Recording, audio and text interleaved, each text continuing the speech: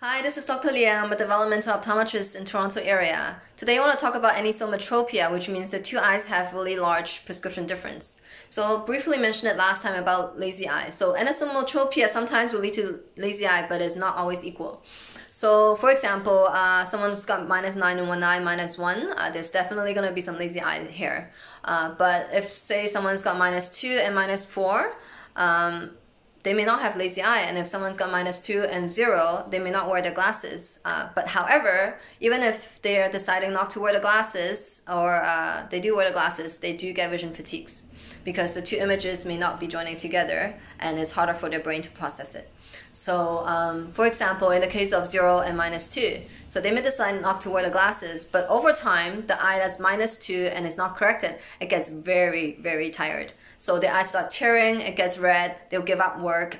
If they're already an adult, it affects their daily work. So they would actually be trying to rush through things, and they would have less accuracy in their work, or they would take longer to work because they have to take more breaks.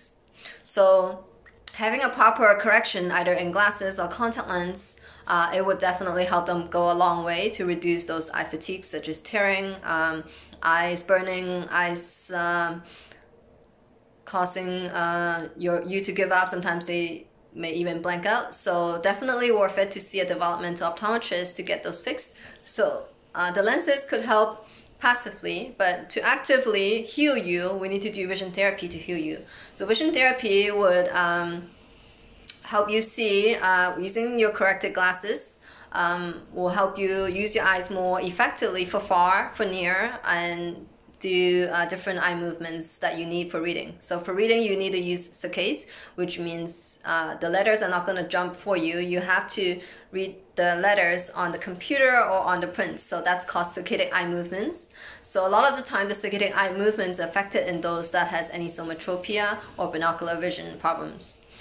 If you want to learn more details, please put a comment below, and I'll talk about it in my next video. Thank you very much.